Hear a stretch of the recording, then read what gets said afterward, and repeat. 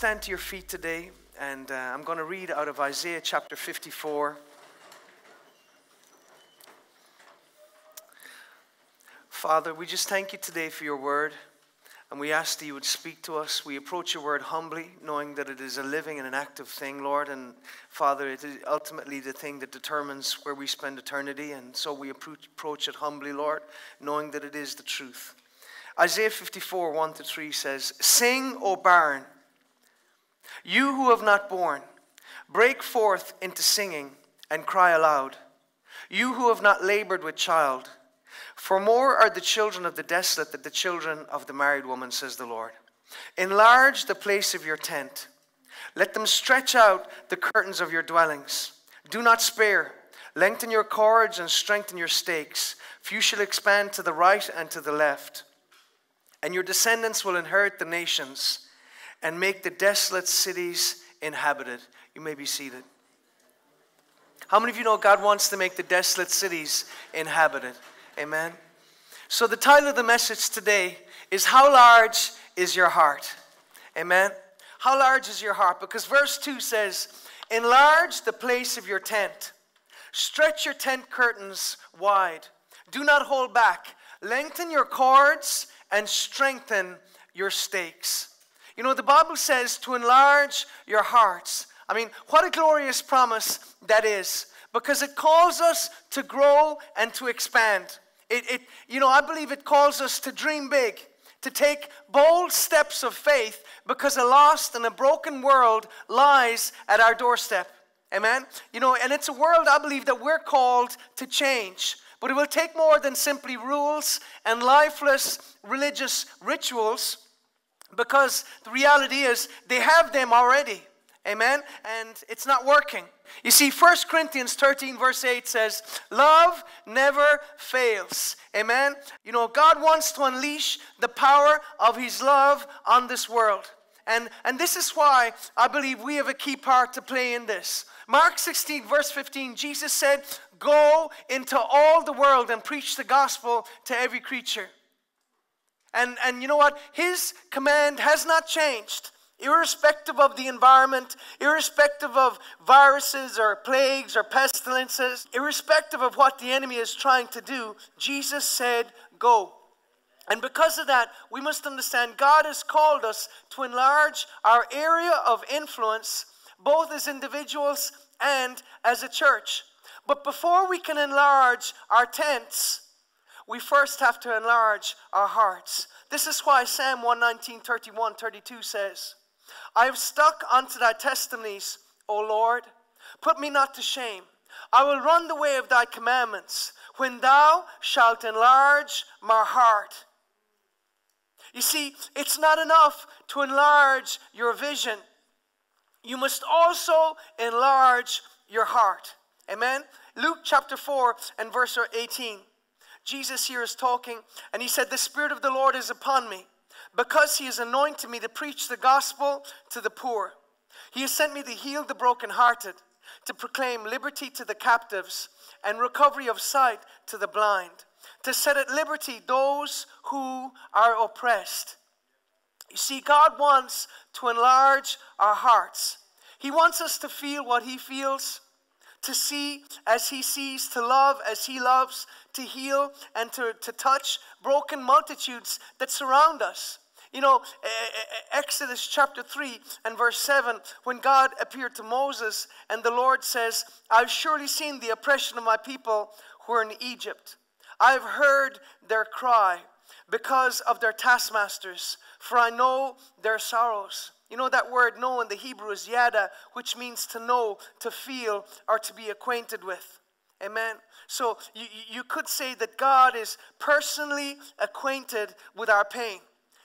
It says, "I know their sorrows." Amen? It didn't mean from a distance. It literally meant he felt what they felt.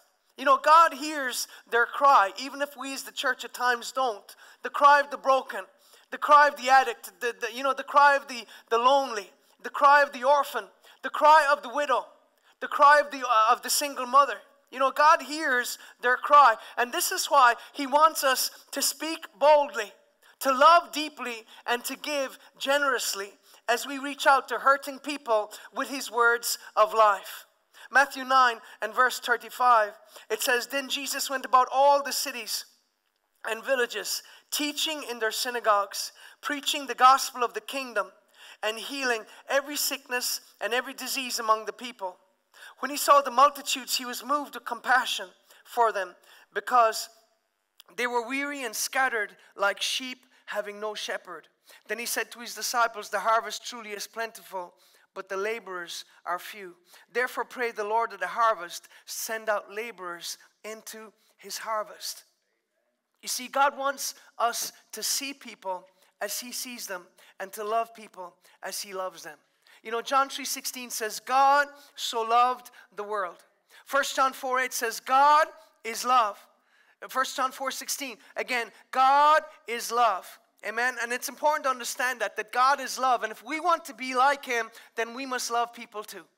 Amen. We must love people the way he loves them. Acts 5:20, go into the temple and give the people this message of life. Because let me say this, there is a cost and an inconvenience involved with taking this message of life to the world. You know, Matthew chapter 16 and verse 24, again, Jesus said that if you want to follow me, you must deny yourself, take up your cross and follow me. Amen. Matthew 16 and verse 24. If anyone desires to come after me, let him deny himself. That's not a popular message in today's world. You know, because we are a very selfish generation. We're very self-centered. But Jesus said, if you want to follow me, you must deny yourself. Amen. And he said, take up your cross and follow me. And so, therefore, that involves laying aside our agendas, our plans, and our preferences so that we can obey the King. Amen. And again, like I said, that begins even on a Sunday morning. I mean, how many people prefer to just stay in bed? I've had people say, well, Sunday's my only day off. Well, let me say, the devil doesn't take a day off. He's plotting your destruction and your family's destruction morning, noon, and night. And you know what? He's not playing games, even if you are. Amen. But you know what? You're here today. Glory to Jesus. Hallelujah. Amen. Come on. Thank you, Lord.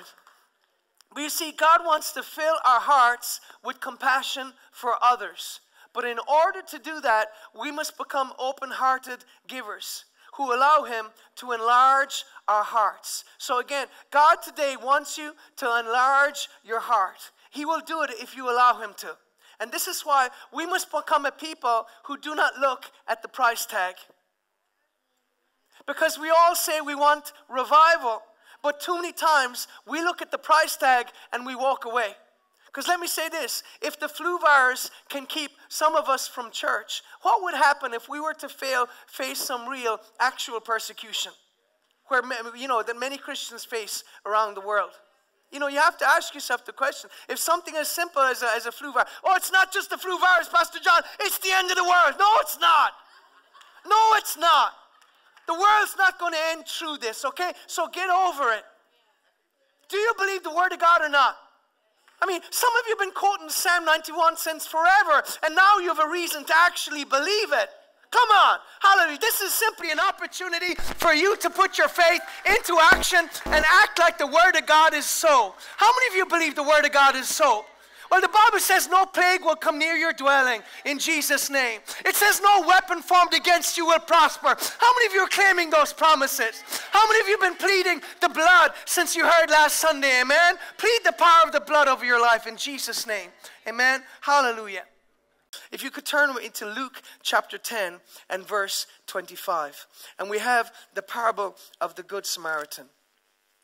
Luke 10 and verse 25. And a certain Lord stood up testing him and said, Teacher, what shall I do to inherit eternal life? And he said, What is written in the law? What is your reading of it? So he answered and said, You shall love the Lord your God with all your heart, with all your soul, with all your strength, with all your mind, and your neighbor as yourself. And this was a very intelligent man, because right there, he understood that Jesus had essentially signed a blank check, and he was a little uncomfortable, so he wanted to clarify what Jesus meant by loving your neighbor as yourself. And he said, then he said to him, you've answered rightly, do this, and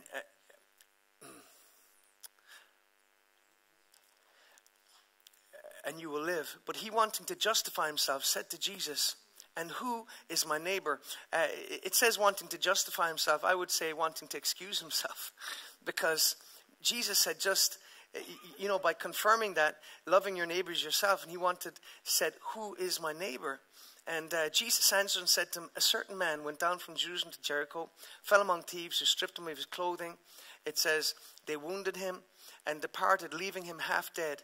Now by chance a certain priest came down that road, and when he saw him, he passed by on the other side. Likewise a Levite, when he arrived at the place, came and looked and passed by on the other side. But a certain Samaritan, as he journeyed, the same where he was, and when he saw him, he had compassion. Again, God doesn't consider us having, we think we have compassion because we put a sad face on Facebook about something. We think we have compassion because we put a flag saying, pray for. But, God doesn't look on that as compassion. We do that not for others. We do that for ourselves to appease our own conscience. But the Bible here shows that you don't have compassion until you actually do something. Compassion is a verb. It's an action. And God wants to move us as the church to action. Amen. And so it says he had compassion on him. And it says, and so he went to him and bandaged his wounds, pouring on oil and wine, and set him on his own animal, brought him to the inn, and took care of him. On the next day when he departed, he took out 2 denarii, gave them to the innkeeper, and said, take care of him, and whatever more you spend, when I come back, I will repay you. So he essentially signed a blank check, and he said, whatever the costs are, I will cover it. And which of these do you think was neighbor to him who fell among the thieves? And he said, the one who showed mercy on him. Then Jesus said to him, go and do likewise. And this is the thing about the Good Samaritan. The Good Samaritan wasn't unusual in that he saw the need. What made this man exceptional was he actually did something about it. Okay? And I think this is important for us to see this. He did what he could. Just like the story in Mark chapter 14 with the woman with the alabaster box. She broke the alabaster box, poured it on Jesus, preparing him for burial. They were giving out to the woman. And Jesus said, let this woman alone. She has done what she could. She has done what she could. And wherever the gospel is preached throughout the world, what this woman has done will be told as a memorial to her. And so she did what she could, but have we done what we could? And you see, this is what we need to see. Jesus said she has done what she could. And like the woman with the alabaster box, it cost the Good Samaritan personally to help. It cost him time, money, comfort, and safety. Because it was a big risk that he took to stop and help. Because, in the time of Christ, the road from Jerusalem to Jericho was so notoriously dangerous, it became known as the way of blood. Because so much innocent blood was shed there by robbers. Martin Luther King Jr. describes this very same road in his famous speech, I've Been to the Mountaintop, which incidentally was given only one day before he was murdered on April the 4th, 1964. So I think it's fascinating that a man of such caliber and a man so powerfully used by God and a man who stands head and shoulders above, so many others in history, that his final sermon, so to speak, because he was a Baptist preacher, but his final sermon was, it's at least touched on the Good Samaritan and the ramifications of that for us. Okay, and so anyway, let me read this quote by him. And it says, as soon as we got to the road, this is the road to Jericho, this is Martin Luther King Jr. He said, I said to my wife, I can see why Jesus used this as a setting for his parable. It's a winding, meandering road, and in the days of Jesus it became to be known as the Bloody Pass. And it's possible that the priest and the Levite looked over the man on the ground and wondered if the robbers were still around. Or if it's possible that they felt that the man on the ground was merely faking and he was acting like he'd been robbed and hurt in order to seize them over there and lure them for a quick and easy seizure. And so the first question that the priest asked and the first question that the Levite asked was, if I stop to help this man, what will happen to me? And I think that was such a profound quote and such a profound question, because they asked the question, the natural question that all of us ask, when you're going down a dark street and you see somebody, your first question is, if I stop to help this man, what will happen to me? And so, this is the thing, that the priest and the Levite, they saw the need, and the need asked them the question, how big is your heart? How big is your heart? But they asked the question, what will happen to me? And in the same way, you may ask yourself today, what if the coronavirus takes hold? Have I made adequate provision for myself and my family? Do I have gold and silver stored up? Do I have bitcoins and rice in my house? Should I stock up? Should I make provision for the months ahead? You know what? I'm going to put my life savings into pasta, pot noodles, toilet paper, and bottled water. And, maybe some of you have seen those videos online of people fighting over, having big bundles of toilet paper in their thing and fighting over it. And I think it's a sad indication of where they're at. But anyway, the truth is this. While you may easily make provision for the months ahead, there are many who have no provision for today. Not a mind tomorrow. Okay, or next week. You're anxious and worried about something that might never happen. But while there are others who are going to bed hungry tonight, and we must not ignore their cry. Both the priest and the Levite asked, if I stop, what will happen to me? The Samaritan asked, if I don't stop, what will happen to him? It's about a different perspective, because just like the Good Samaritan, and again, the Good Samaritan was an oxymoron to the Jewish people at that time, because to them there was no such thing as a Good Samaritan. They were all bad. But Jesus, I guess wanted to cause them to think. But, just like with the Good Samaritan, living with a large heart involves risk and it involves sacrifice. So again, the question is, what perspective are you going to take in your life? What will you focus on? Will you focus on yourself, or will you focus on others? Because Jesus said go. He didn't say stay. He didn't say be comfortable. He said go into all the world. Are you going to focus on what you can get or on what you can give? Will you focus on the sacrifice, or will you focus on the soul? Because you can't do both. It's easy to say, Lord, I love you. But Jesus said, if you love me, keep my commandments. And, John 14:15. And surely his cardinal commandment was to love each other. Amen? As I have loved you. John 13:34. His cardinal commandment was do unto others as you would have them do unto you. Luke 6 and verse 31. And this brings me to the crux of this message. I was finished preaching in Brazil. I had such a wonderful time. I'd preached to so many people. It was so wonderful to see people answering the altar calls. So many young people, receiving the fire of God. Because I didn't just go to get fire in Brazil. I came to bring fire to Brazil. In Jesus' name, amen. And anyway, I was finished preaching. I'd preached 5 times in 3 days. My voice was gone. I'd only barely a squeak left in my voice. I was exhausted. And so I was going with Eduardo and Taliesin and their family to the beach for a couple of days before I flew home. I was going to go straight home, but they insisted, you can't come to Brazil and not go to the beach. So I said, okay, you know what, let's do this. And it's funny, before I left, Joanna said, they're going to be laughing at you at the beach. She wanted to put fake tan on me before I left. I said, you know what, that's going to look even more ridiculous than me looking so white and shiny.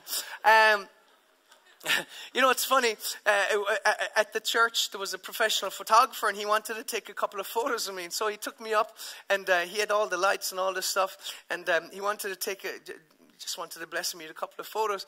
And Taliesin was there, and he was fiddling with his camera and fiddling with the light, and he just kept changing everything. And eventually he turned to Taliesin and said something in Portuguese. Taliesin started laughing. He said, the photographer said, man, this guy's just too white. Anything I do, he's just too white. So anyway, praise the Lord. So we were taking this bus ride to the beach, which was about an 8-hour journey. And so we'd been driving about 7 hours. And I just finished last week's message on the blood. And I just put some finishing touches to the message. And so I was very, very tired. And we weren't too far away from where we were going to. And like I said, I had no voice. I was just exhausted, and so I guess I was being quiet, which is good. And suddenly God began to speak to me, because I just started to read the Bible, just, not relating to the message, just to read the Bible for the Bible. And suddenly God began to speak. Now again, this shouldn't be a surprise to any of us, because, the book of Isaiah 52 says, I am he who speaks. In that day my people will know that it is that I am he who speaks. So we serve a God who speaks. And it's not so much that God isn't speaking to us, it's just at times we're not always listening. And but sometimes when you get so weary and so tired, how many of you know that sometimes it's at your lowest point that God speaks to you? Because you've run out of energy and you've tried everything. And so eventually you just get to the point where you become quiet. And it's amazing when you become quiet that God will speak to you. Amen. Can anybody? Nobody can. Okay. Well, maybe that's just the way I am. Okay. But anyway, God started speaking, because I had an amazing time in Brazil. Beautiful, warm people. I mean, everybody was hugging. It was funny. And there, wonderful churches, stunning beaches, beautiful scenery. But I also saw great need. I saw people who in some instances seemed to be utterly destitute. And, it was heartbreaking, because I was embarrassed, because I'd never really realized how blessed we are in Ireland. And sometimes it's if you haven't been outside these shores much, you don't realize a lot of the things that we take for granted. Not everybody in the world has that. And so I was reading Luke chapter 9. And I'm going to read it here because it's very powerful. And I don't know how many times I've read this before, but I'd never seen this. Luke chapter 9 and verse 10. And it says, and the apostles, when they had returned, told him all they had done. And then he went aside privately to a deserted place belonging to a city called Bethsaida. But when the multitude saw it, they followed him. And he received them and spoke to them about the kingdom of God. And he healed those who had need of healing.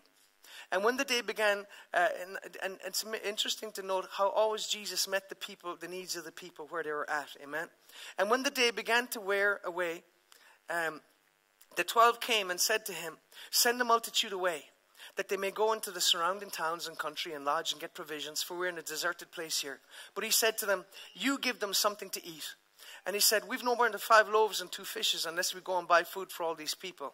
For there are about 5,000 men. And then he said to the disciples, make them sit down in groups of 50. And they did so and made them all sit down. And he took the 5 loaves and the 2 fish, and looking up to heaven, he blessed and broke them and gave them to the disciples, and they gave to the multitude. Then they all ate and were filled, and 12 baskets of the leftover fragments were taken up by them. And so this is the thing. The disciples said, look, Lord, all these people are here. They're hungry. You need to send them away. Because this is the thing. Sometimes when you see great need, it's far easier to either pretend that it doesn't exist, or else just harden your heart and ignore it.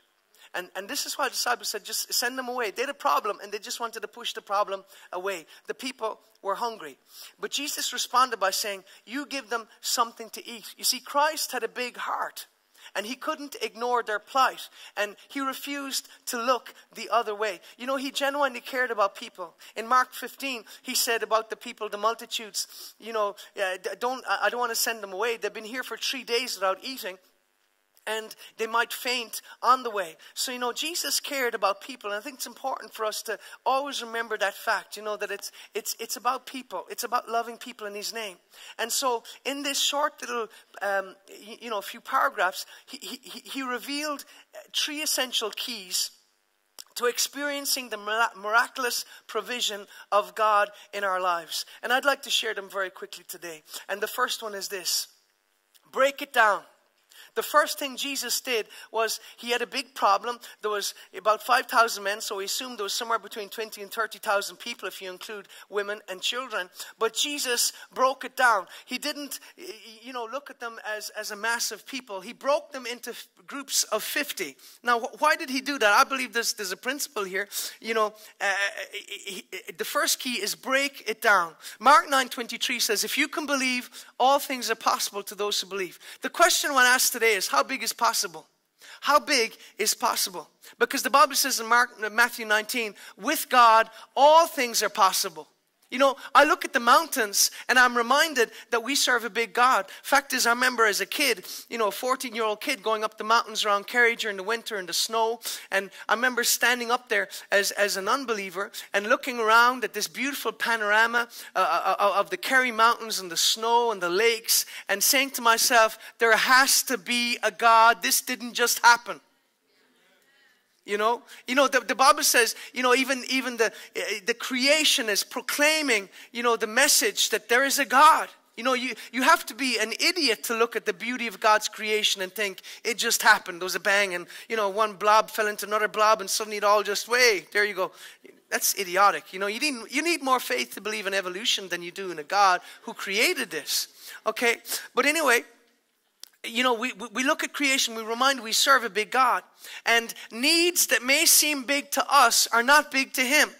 Christ took a big problem, the feeding of a multitude of people, possibly 30,000 people, like I said, and he broke it down.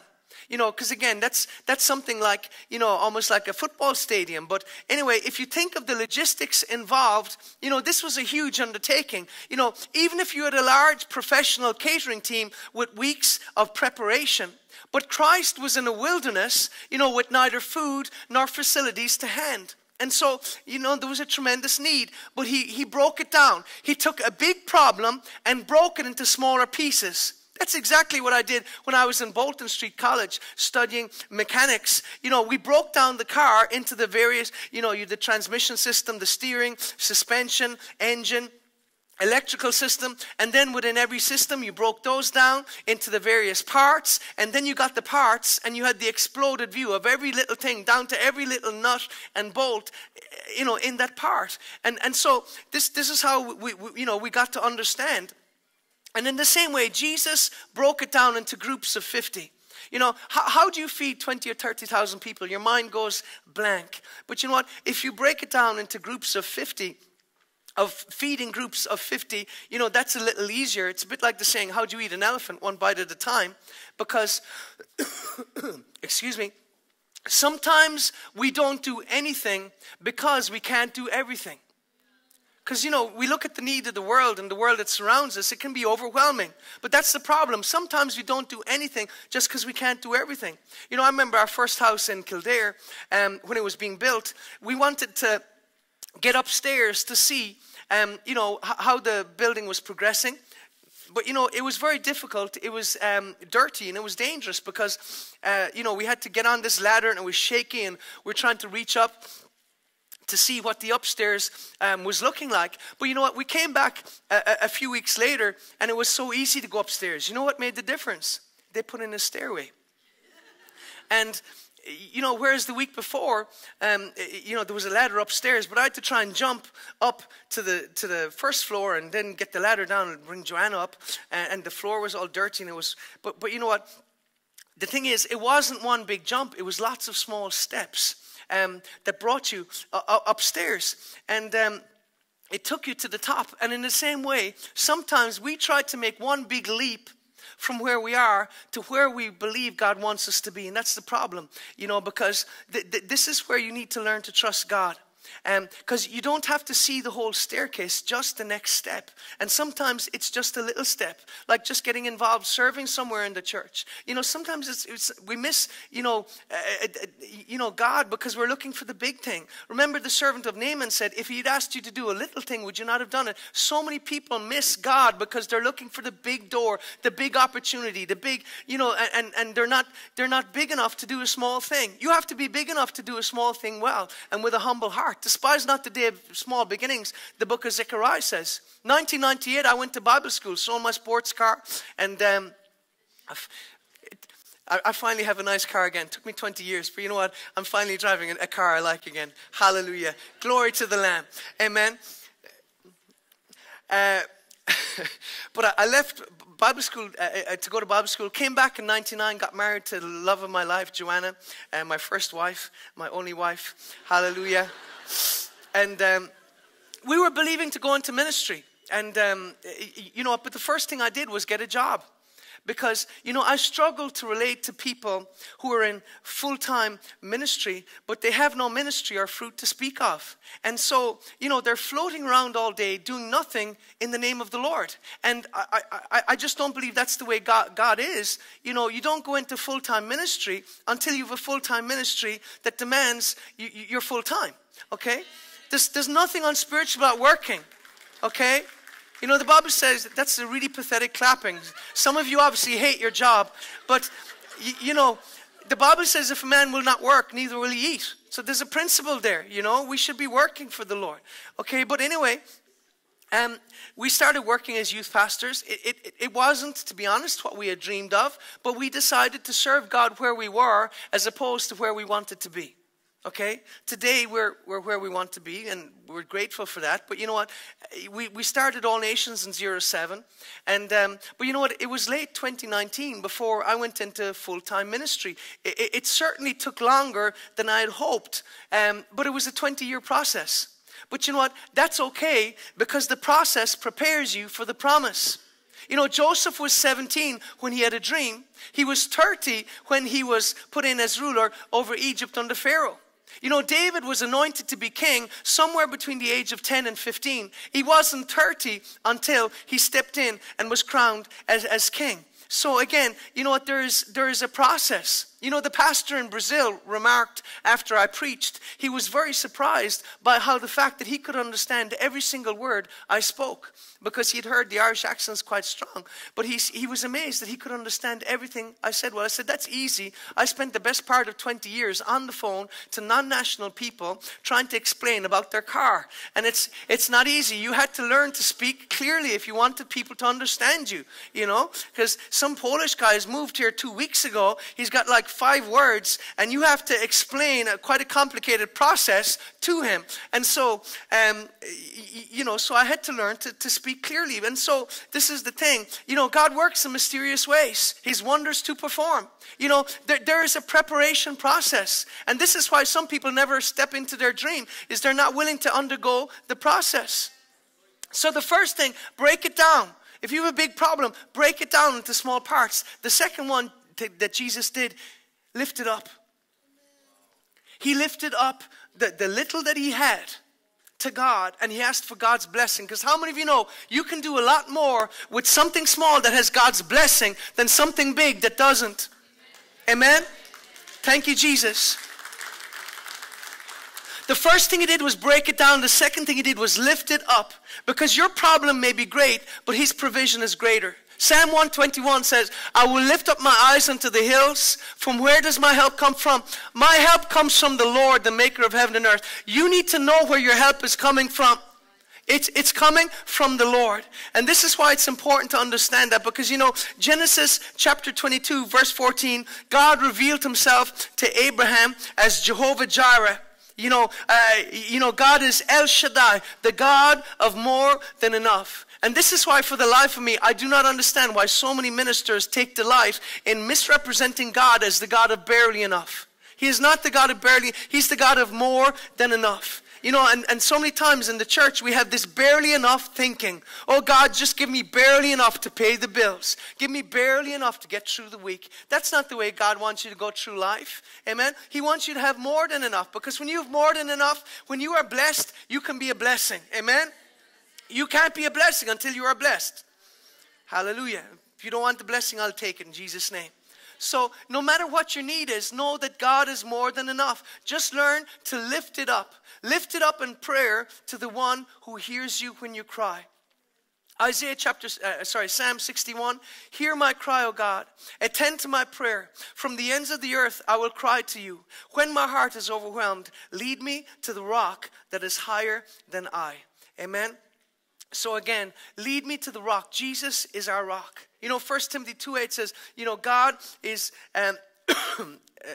it says, I desire therefore that men pray everywhere, lifting up holy hands without wrath and doubting. You see, God is looking for men and women who will pray, who will lift up holy hands to God, and who will take their place in prayer. The book of Habakkuk talks about, I will stand on my watch.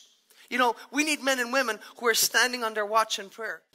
Ezekiel 22, so I sought for a man among them who would make a wall and who would stand in the gap before me on behalf of the land, that I should not destroy it, but I found no one. We have to stand in the gap for our generation. I'm going to be touching on that next week. I believe God wants to bring a great revival to Europe in Jesus' name. Hallelujah. But we're going to have to take our place in prayer. We're going to have to stand in the gap. Amen. Philippians 4:6. Do not be anxious about anything, but in everything by prayer and supplication with thanksgiving, present your requests to God. I don't believe that this promise simply relates to our own needs, but also the needs of others. Like Christ, we can present the needs of the needy multitudes that surround us to our Heavenly Father. And He will bless and He will multiply the bread of life in our hands. Luke 9:16 says, Christ lifted the needs of the multitude before God in prayer, and God worked a miracle. I wonder what miracles would God do among us if only we would learn to pray. Clearly what they had wasn't enough to meet the need. And sometimes, like I said, in the face of great need, we can feel overwhelmed. We can be tempted to say, well, what's the use? It's a waste of time. The danger is that we don't even try to help because the needs are so overwhelming. And, this is the thing. When you see the size of the favelas, I drove past them and they just looked huge. And, the needs over there are huge. Like I said, they're beautiful people, and there's a contrast. You have areas of great wealth and then areas of great poverty. And, when you see the needy multitudes that live in them, like I said, you can be tempted to think, what difference can you make? It's like the story of a little boy who was out walking with his grandfather one morning, and the tide was going out and had left thousands of starfish all along the beach. For miles. And the little boy started picking up starfish and throwing them to the water. And his grandfather said, what are you doing? He said, why are you doing that? What difference can you make? Because there was obviously thousands of others that he could never reach. And he said, what difference can you make? And he says, it made a difference to this one. And he threw it into the water. And I think this is the attitude we have to take as the church. We can't help everyone, but we can certainly help someone. Okay? And so 2 Chronicles 7, if my people who are called by my name will humble themselves and pray, turn from their wicked ways, then I will heal their land. If we will pray, God will meet our needs. And you know what? If we will pray, God will move the mountains. If we will pray, God will feed the multitudes. If we will pray, God will heal our land. Amen. So we must learn to not magnify our needs, but rather magnify the Lord. Jesus didn't magnify the size of the need. He magnified the Lord by lifting it up in prayer. Amen. We must lift our need up to the one who can answer those needs. Psalm 30 says, I cried out to the Lord and He healed me. Last weekend, I went into the matter. Sinead was there. The doctors said that, she might only have hours to live. But you know what? We declared life. And guess what? Sinead is here again today in Jesus' name. Hallelujah. No doctor gets the final say on your life. We bless the doctors. We love them. But we understand that when they come to the end of themselves, there is still someone to whom we can turn to. I cried out to the Lord and He healed me. You must learn how to cry out to God, not just for your needs, but the needs of this generation in Jesus' name. I'm not happy by standing by and watching a whole generation die and go to a Christless eternity. God wants to wake us up as the church and learn how to pray again. Learn how to cry out to Him. Learn how to present the needs of our generation. Because the governments don't have the answers. Our generation is becoming increasingly confused and polarized and divided. And, people are destroying themselves. But, as the church, we have the answer. Jesus is still the way, the truth, and the light. He is the way in Jesus' name. Let's lift Him up. He said, if I be lifted up from this earth, I will draw all men unto me. We must lift Him up as the answer. So I love those Christians in the middle of these infected areas. Instead of hiding away, the Christians are on the streets preaching the gospel. You see, we must do three things. Firstly, Jesus showed us, break it down. Secondly, lift it up. And lastly, give it out. He gave it to the disciples to give out. Because what Christ handed to the disciples, they in turn handed to the hungry multitudes.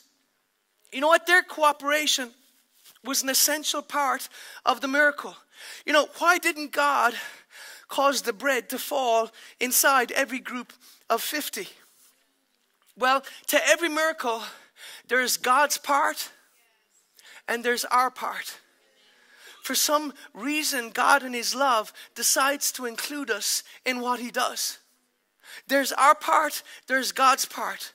Amen? And let me say this, don't expect God to do what you can do already. I've seen God do wonderful healings and wonderful miracles, but I will never pray and believe for God to shave me. You know why? I'll never ask him to do my hair on a Sunday morning. I can do it myself. It's nice, isn't it? Listen, I'm 46. I'm grateful I got here. Thank you, Jesus. When I was a teenager, I said, Lord, I don't want my hair to go gray. I don't want to lose my hair. Don't want to lose my teeth. And I don't want glasses in Jesus' name. So, hallelujah. 27 years later, I'm still holding out in Jesus' name. But don't expect God to do what you can do for yourself. Listen, the disciples couldn't multiply bread, but they had hands. They learned from the beginning that what Christ gave to them was to be passed on to others. And in the same way, you know what? We have been given much, maybe more than any generation that's gone before us in terms of opportunity, technology, revelation, and resources. I mean, I remember back when you used to have to send off to buy a book or whatever. Now you can go on YouTube and listen to as many preachers as you want, you know. Not all of it's good, but it's all out there. You know, compare yourself to your grandmother. You know, and you know, you might feel you don't have as much as somebody else, but if you compare yourself to your grandmother, you'll discover you have far more than any of their generation had. You know, it's not that long since our ancestors were going down to the river to wash their clothes. You just pop it in a machine, press a button, and off you go. I'm just saying, we take a lot for granted. But to whom much is given, much is expected. Luke 12:48. When someone has been given much, much will be required in return. When someone has been entrusted with much, even more will be required. And so, have we been guilty of holding on to that which needs to be given out? Because let me say this, within 2 days of the Notre Dame fire in Paris, almost $1 billion was raised for a building. And but you know what, in light of the fact that somewhere in region 9 million people a year die of starvation, when, you know, approximately every 10 seconds a child dies from hunger or malnutrition, you have to ask yourself, do we have misplaced values? Because Jesus didn't care about buildings, he cared about people. How large is your heart? And that is the title of the message today. How large is your heart? Jesus said in Luke 7 and verse 18, one of the signs of his coming is the poor have the gospel preached to them. You see, as Christians, we're called to minister to the least of these. God loves the poor, and he's called us to take the good news of the gospel to them. You know, in Matthew 25, Jesus said, insomuch as you've done it to the least of these, my brethren, you've done it to me. He said, you came, you visited me, I was sick, and you visited me. I was in prison, you visited me. And let me just read it very quickly. I'm just about finished, but I think this is important because it does tie it all together. And the king will say to those in his right hand, come, you blessed of my Father, inherit the kingdom prepared for you from the foundation of the world. For I was hungry, and you gave me food. I was thirsty, and you gave me drink. I was a stranger, and you took me in. I was naked, and you clothed me. I was sick, and you visited me. I was in prison, and you came to me. Then the righteous say, Lord, when do we see you hungry and feed you, or thirsty and give you drink? When do we see you a stranger and take you in, or naked and clothe you? Or when do we see you sick or in prison and come to you? And the king will answer and say to them, assuredly I say to you, insomuch as you've done it to one of the least of these my brethren, you did it to me. And so remember that what we do to others, you know, in Jesus' eyes, we're doing to him. And so this doesn't just apply, I believe, to those who are in prison for crimes. And I believe we need to minister to those who are in prison. But it's also those who are imprisoned, you know, by poverty, by ignorance, by death, by lack of opportunity. Can you imagine in parts of the world there are children who are born into debt, you know, debt that their fathers had, and they're born into slavery as a consequence of that. You know, there's people, like I said, born into poverty. They have no chance of getting out of that situation. And, listen, the Dead Sea is dead because there's all these rivers that are coming into it, but nothing goes out. All of us have been blessed by God, but we're blessed to be a blessing. Let me say this. Only approximately 150 years ago, over 1 million people in this nation died of starvation. And millions of others left the shores of this nation, never to return again. And yet, since that time, we have been tremendously blessed as a nation, particularly through American multinationals coming in and giving good jobs in IT and etc. But I believe we're obligated, in view of the fact that many of us earn more in one day than many other people around the world earn in a month. I believe we're obligated to help. We're obligated because, God has blessed us to bless others. Luke 12, I won't go there, but it talks about the man who said, God blessed him. And it says, I will build barns and, I'm going to take rest. And God said, fool, this night your soul will be required of you. And so too shall God deal with those who are not rich towards God. And, but God said, fool, this... I'm going to read it. And it says, a parable, a rich man, the ground of a certain man yielded plentifully. And that pretty much describes any of us that are in the Western world. And he thought within himself saying, what shall I do since I have no room to store my crops? And so he said, I will do this. I will build my barns and build greater, and there I will store my crops and my goods. And I will say to my soul, soul, you have many goods laid up for many years. Take your ease, drink, and be merry. But he answered, fool, this night your soul will be required of you. Then whose will those things be for which you have provided? So is he who lays up treasures for himself and is not rich towards God. It's interesting if you read this, the amount of times he talks about himself. And, that describes our selfish generation. Me, me, me. Some people, I find it tiresome talking to them because they're always talking about their favorite subject themselves. And this is how God sees selfishness. This story shows in vivid detail, the peril of living a selfish, self-centered life. We must remember in the light of eternity, so much of what we value is irrelevant. And so, I don't know about you, but I don't want my life to be a parable of selfishness and greed. In eternity, I want to hear, well done, okay, good and faithful servant. Because, I've heard some ministers say the poor are bad ground. And, I have to ask myself, is it that they prefer, that you sow into their jet, that they think that's better ground? And, I don't have a problem with a minister having a private jet, and I'm probably offending both sides of the argument on that. I don't, if they're traveling the world to preach the gospel, but I don't think it's something to boast about. And it's certainly not something that's to take priority over helping poor people. We're called to help people. We're called to love people. And so this is the crux, of what I was trying to say is what God spoke to my heart is, we have people from our church who've gone back to Brazil and they're very eager to help. And so we're going to start a legal entity over there. And, we're going to take up an offering in a month's time. I'm believing to raise 50,000 euros. We're going to send it there and we're going to... We're already planning in terms of what we can do in terms of educating these kids in the favelas, blessing them, with clothes and with food, and, blessing some orphans, with some toys and just showing them the love of Jesus. And, the pastor I was talking to in the summer, they're going to the northwest of Brazil, where it's very poor. That's where many of the African slaves settled, because Brazil once had slavery.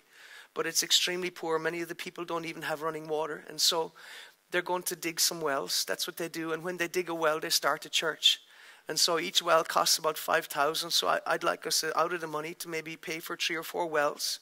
And, play a part in giving these people clean water and showing them the love of Jesus. Because sometimes our problem is we're so busy trying to tell people about Jesus, we're not demonstrating Jesus. And so that is... what's on my heart. We're going to do it in a month's time. Listen, we can't help everybody, but we can help somebody. It was Bob Marley said this. Some people are so poor, all they have is money. Mother Teresa said this. If you can't feed 100 people, then you can feed one. As a church, we have an opportunity to help some people in Brazil. Jesus broke it down into groups of 50, and that's why I have that figure in my heart, and I believe in to raise it. It's not impossible. If 100 of us give, 500 there, that's the figure. I mean, it's not a big deal. I mean, I'll be honest, I gave to the, the 2 offerings I left them there in Brazil to put into the account to start it. And, so we have seed in Brazil. I didn't just sow the word, we also sowed finance. And you see, I believe we're called to minister to people, spirit, soul, and body. And, if anything with this whole coronavirus, I believe it's showing us, the shallowness and the self-centeredness that has gripped our society. And we need to come back to biblical values. We need to come back to loving our neighbor. And Jesus, when the lawyer wanted to clarify who is my neighbor, Jesus drew a circle that is so big it encircled the world. It didn't just do his neighborhood. It didn't just do his ethnic group. It didn't just do his nationality. Jesus drew a circle that included the world. And that's why the Bible says God so loved the world that he gave his only son. James 2 says, what good is it, my brothers and sisters, if you say you have faith but don't show it by your actions? I understand we're already giving money to the Amazon and to other works around the world. But you know what? We're going to go to these favelas. It's a big problem. People living and dying in poverty without opportunity, without so much. But you know what? I believe we can make a change. You might be sitting there and say, well, why not my country? Well, you know what? We're going to start in Brazil. And, God, I believe, is going to open the door to other countries to minister there as well. But you know what? Like I said, sometimes the need is so great, you're tempted to not do anything. But you know what? We're going to follow Jesus' example. And we're going to break a big problem into small parts. And we're going to fix it. Okay, we're going to break it down. We're going to lift it up. And by God's grace, we're going to give it up. Jesus is the bread of life. Could you stand to your feet today?